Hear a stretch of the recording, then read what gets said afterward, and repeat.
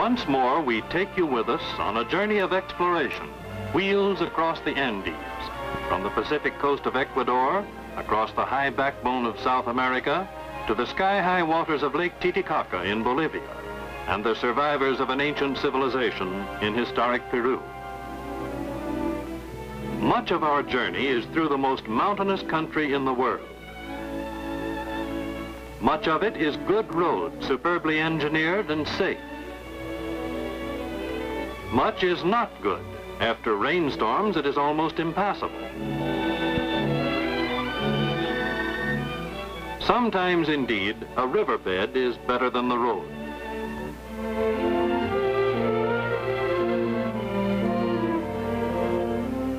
Now we are on our way toward the jungle.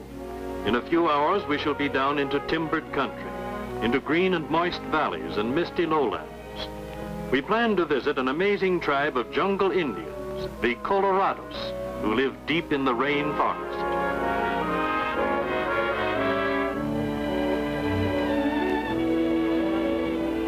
We have left all roads behind us. Against all advice, my son David boasts that if I will let him take his time, he will drive into the Colorado country.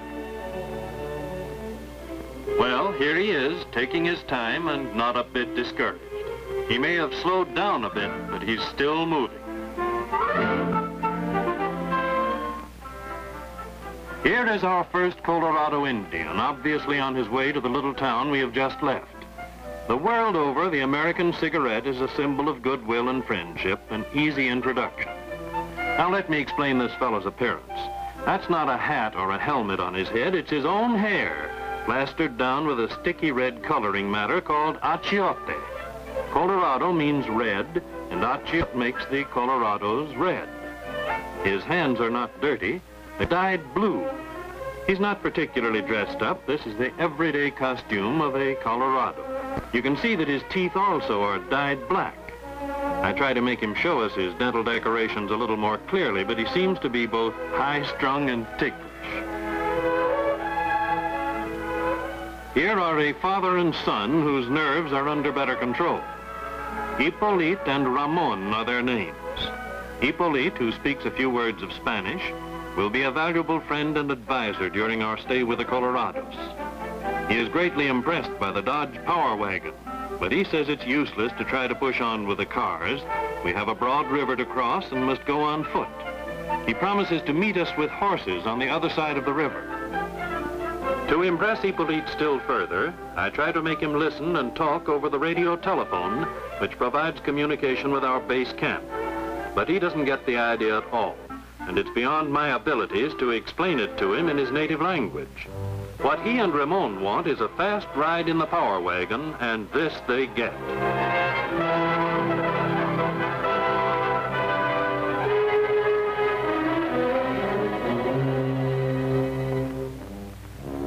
So we proceed on foot through the jungle of our childhood dreams.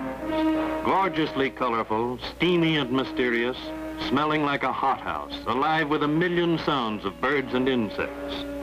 Out of the tangle of undergrowth through which we cut our way, trees rise to what seems a fantastic height above us.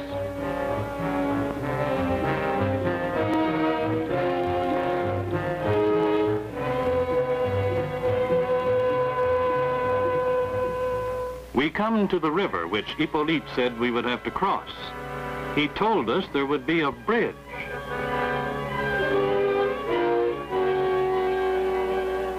At dusk, we find the bridge, an insecure contraption of steel cable and tree branches.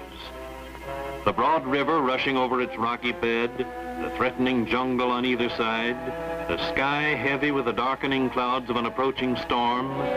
This is one of the most memorable scenes in all my experience.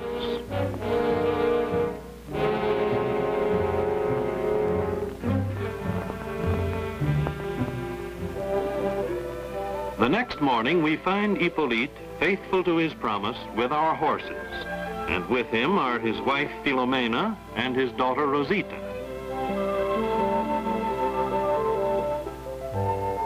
This is the way in which long years ago, travelers and explorers, missionaries and traders made journeys sometimes of many weeks through the hot and unhealthy jungle. Personally, I'm more at home at the wheel of a car, and I'm glad that I waited to be born until the age of the automobile.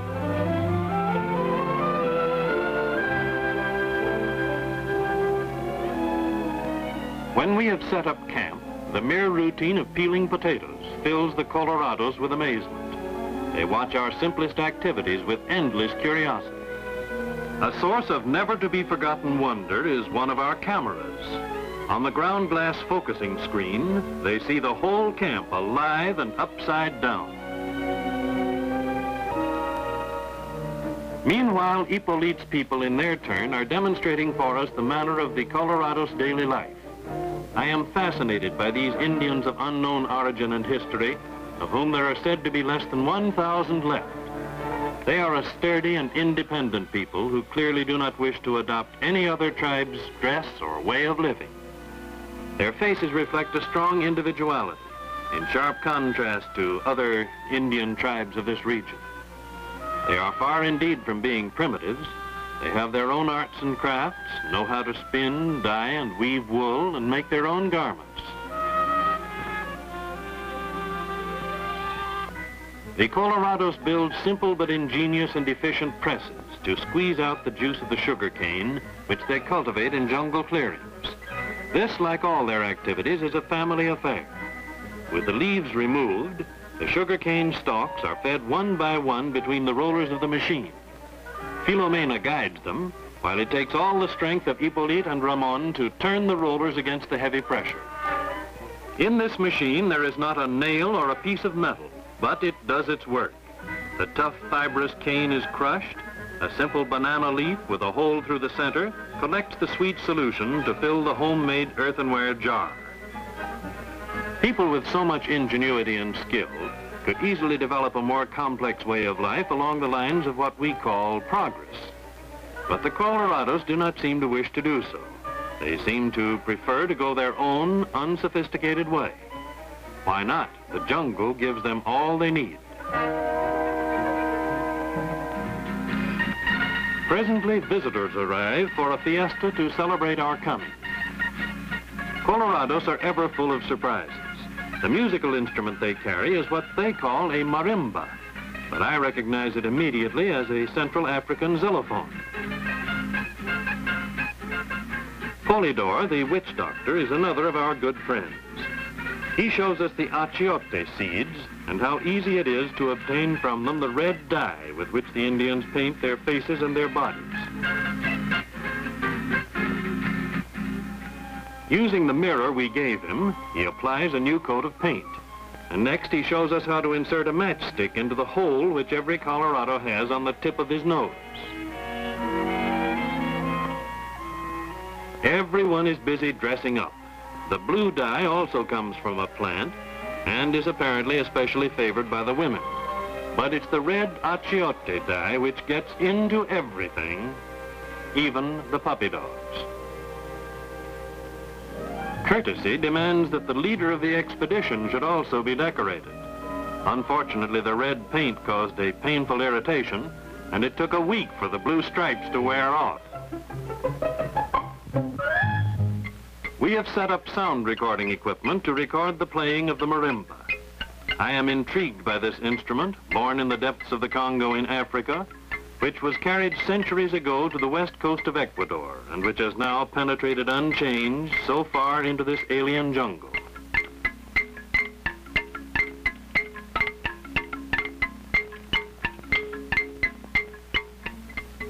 The Colorados have watched us work without a flicker of understanding. But now we are playing back to them the recording we have just made. Music which they just heard being played is now coming out of this box, and it seems to them to be a wondrous deed of gods or demons. It is the older people who look like children among the Colorados, and the children like our little Rosita, who look as the adults should. Meanwhile, David has made good his boast and triumphantly brings the power wagon all the way into camp. He has brought with him wonders which the jungle children have never seen. They are overcome with shyness.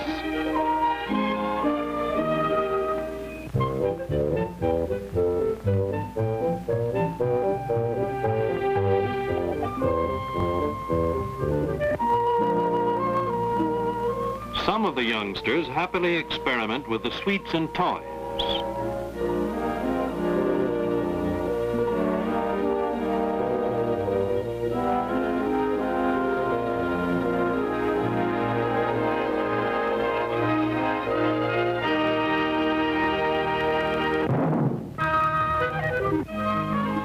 The little girls shyly play with a doll, a blue-eyed doll made in Sweden, the only doll I could find in the city of Quito. Back on the road again, a road boldly cut out of the rock, out of the walls of ravines and canyons. We are crossing one of the two main chains of the Andes, the Cordillera Negra, the Black Cordillera.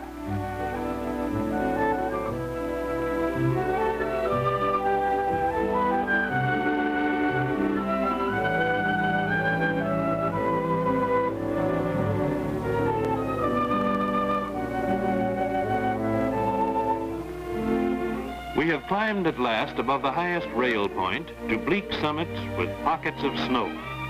Finally, just under the snow line, we reach the top of the pass itself.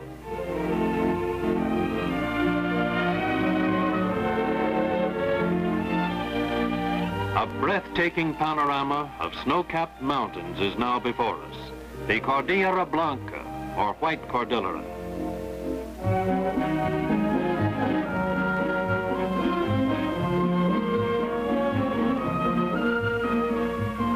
As we descend again to the valley of Huaylas, we get nearer and nearer to the Peruvian giants of the Andes.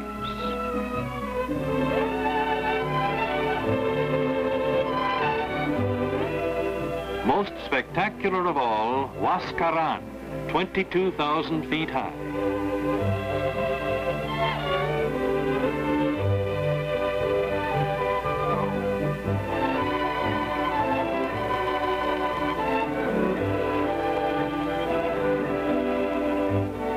Evening falls. The twilight glow slowly invades the great snow peaks.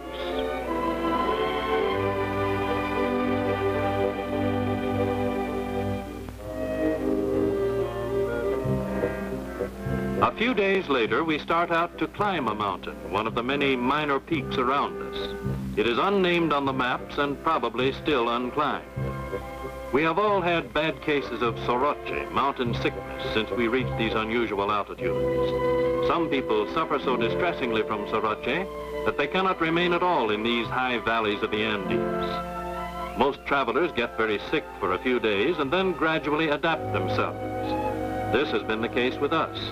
The present outing is to celebrate our recovery as well as to serve as training for the future. Our first day has been good, but now the weather clearly is spoiling. By the time we have made camp, snow is falling and the prospect is gloomy for tomorrow. Next morning, snow is still falling. It is bitterly cold, although we are within a few miles of the equator. Coffee and hot oatmeal for breakfast. We start off with little hope of a clearing of the fog, but we have climbed only a few hundred feet when the clouds lift.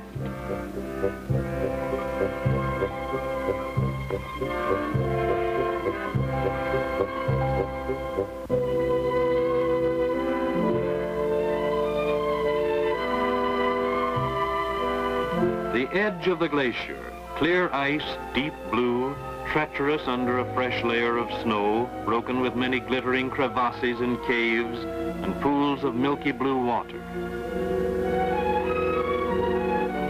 The crossing of the glacier requires the utmost caution.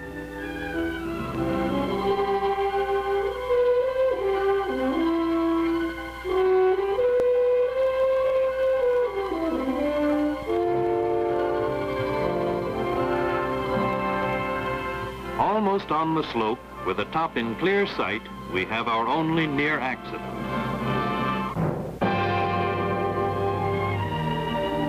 Half an hour later, the last steps are cut.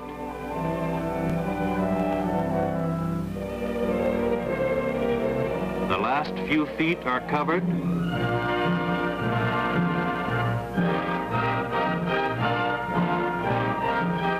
And the the top is reached.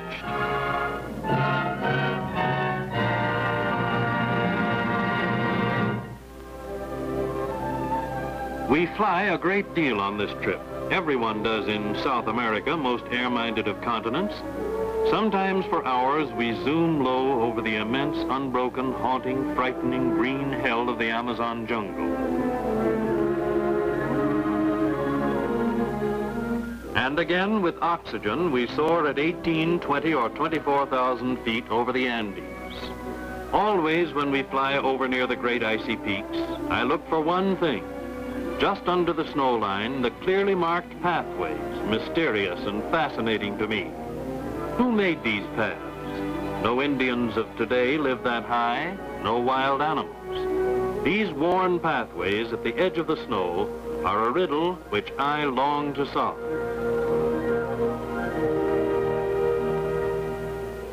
On the high plateaus of Peru, Bolivia, and Argentina, llamas carry loads at 16,000 feet and more.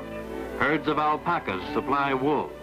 Here, wild vicuñas roam, seldom seen. But we had luck one morning and got these. These animals, relatives of the camel, are built for altitude.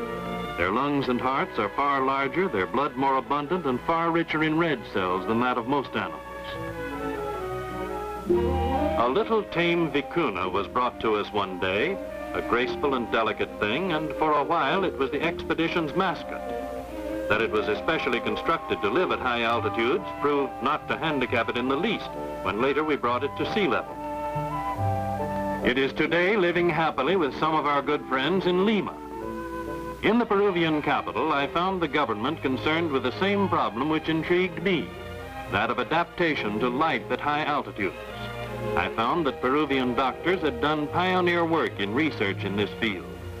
I told them of some of the things that had most astonished me, of the spirited game of association football which I had seen played by Indian mine workers on a sodden field at an altitude of nearly 16,000 feet. I could scarcely drag myself around in the thin air, and yet after a lively game, the players had shown no sign of strain. The doctors told me those mountain Indians, like the llama and vicuña, have enormously enlarged lungs, more blood, and blood far richer in red cells than the Indians of the plains.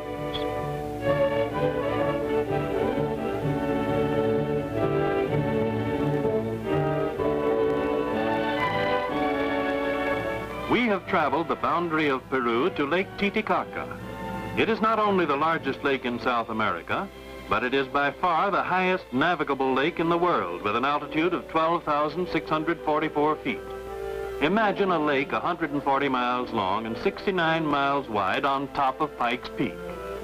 To live comfortably around this beautiful lake, you must take care to be born and raised here, for only in this way can you grow the necessary Superman lungs and blood supply. The city of La Paz, the highest city in the world. Denver boasts of being a mile high. La Paz is almost 3 miles above sea level. In La Paz, they have enough energy to have bullfights, but they are comedy bullfights. I suppose the bulls also have to be raised here to feel equal to this clowning.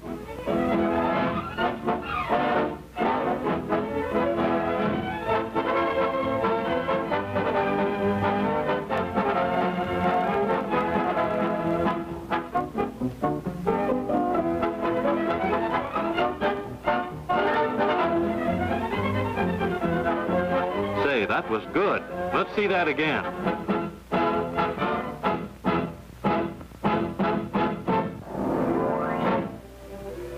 Believe it or not, to get to the La Paz airport, you climb 1,000 feet above the city.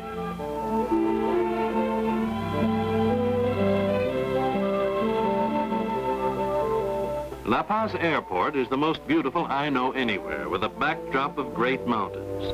It is the highest commercial airport in the world with an elevation of 14,500 feet.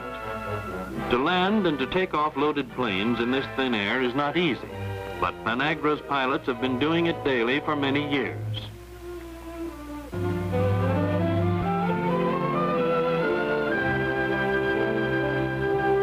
We take off with a government medical mission to a place where I'll have a chance to observe research on high altitudes.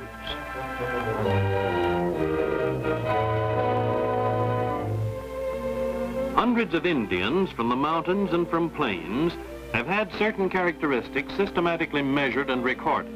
Here, a technician measures the lung capacity of a typical Indian from Titicaca. Over 5 liters, where the average among the Indians of the lowlands would be scarcely 3. A group is being put through a measured amount of physical work, 2 minutes by stopwatch of breaking up hard ground.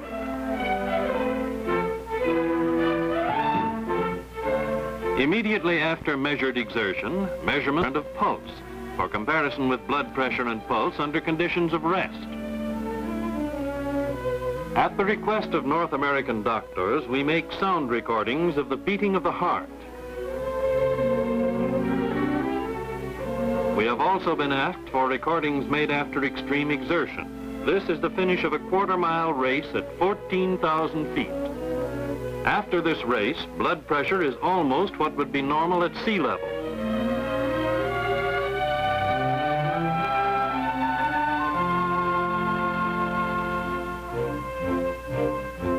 A few days later, we have reached a point on the Pan American Highway which I have been impatiently awaiting. Here a road branches off into the mountains. I have convinced myself by many hours of study of maps of Asia and of North and South America that the end of this road is the highest point in the world which can be reached by road. We have borrowed oxygen masks and made up our minds to establish with the power wagon a world record, the altitude record for automobiles. At the end of the road, we pause for final adjustment of the carburetor. Our altimeter, checked by radio, confirms the figure given on the maps. The end of the road is at 17,000 feet. Now we leave the road to climb further. We have set our hearts on reaching an altitude of 18,000 feet. The loose, slippery slope is far from a good surface. We have no special gasoline for this grueling test. The patches of snow throw us off every few yards. Given a road, we could sail right up.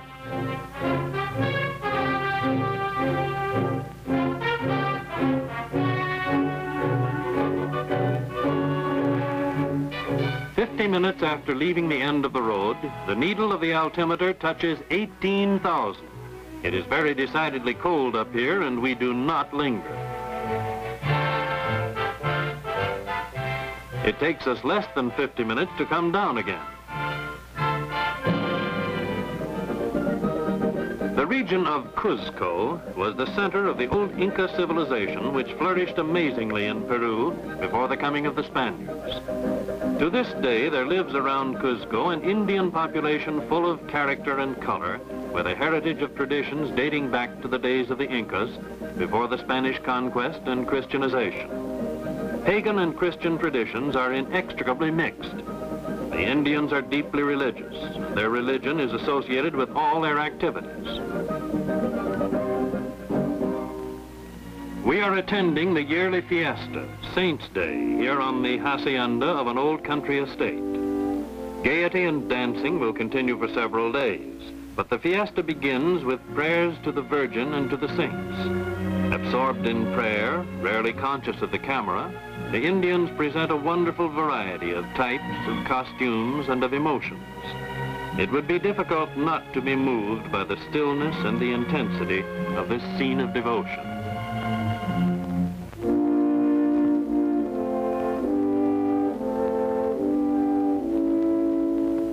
The fiesta will begin. This is over. With a small hand camera, we begin to look for candid shots. A gossiping girl with thick black braids.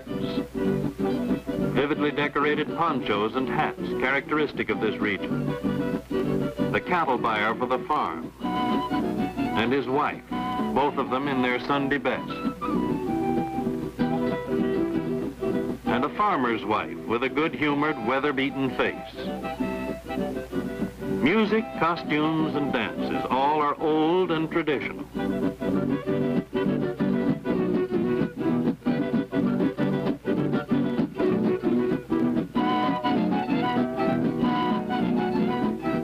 The meaning of many of these dances is lost in antiquity. I tried vainly to get an explanation of this one, suggestive, obviously, of whipping.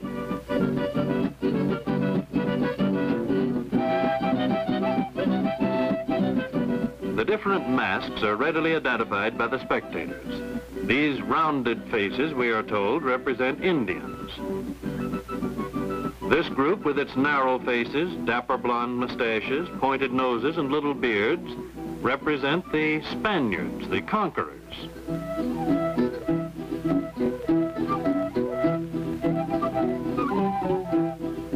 These creatures with the sheepskin headdresses are, it seems, the wild beasts of the jungle. We've also been told that the woolen mask on the face and the black cross identify the inquisitors, so you can take your choice.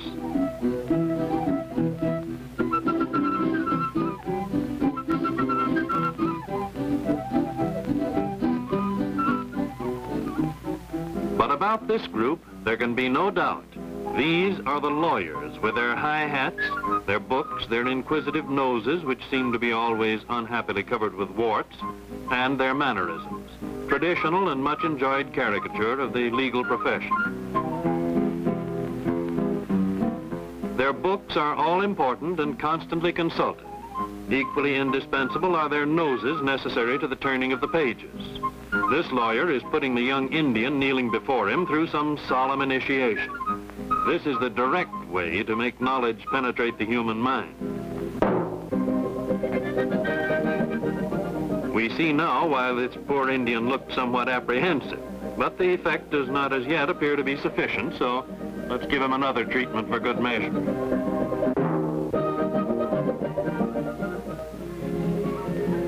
For our last chapter, we will cross the Peruvian border into Bolivia to see a strange religious pageant, a diablada, the dance of the devils.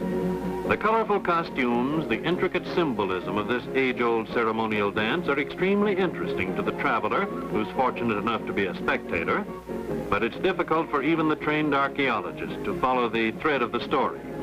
Preceded by a mysterious infant, an archangel and the chief of the devils gambol in, obviously on the best of terms, followed by sin and temptation and a wonderful retinue of lesser devils. These masks are among the most beautiful and imaginative in the world. I have never seen anywhere such genius for the grotesque, such vivid coloring.